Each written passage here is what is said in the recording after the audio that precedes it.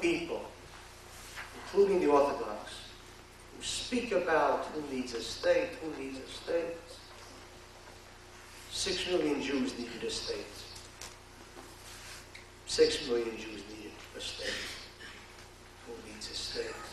How easy it is for people who have never suffered to talk about who needs a state.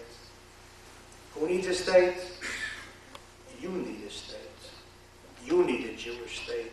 You need an Israel. If, God forbid, there would be no Israel, you wouldn't survive in this country.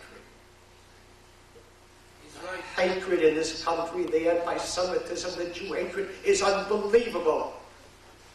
Those who listen to that program, and I'm on every program, in any city, the Jew hatred comes out. And it's good that it's heard. It's good that you hear it. Because you don't want to hear it. But it's good that you hear it.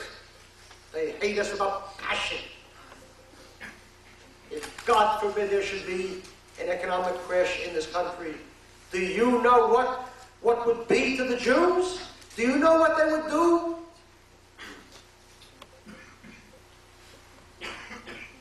Jealousy of the Jews, the envy the Jews run. This and the Jews own this, and the Jews control this, and the Jews, everything is Jews.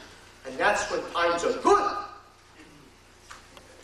God forbid what would be when times are bad. We are stricken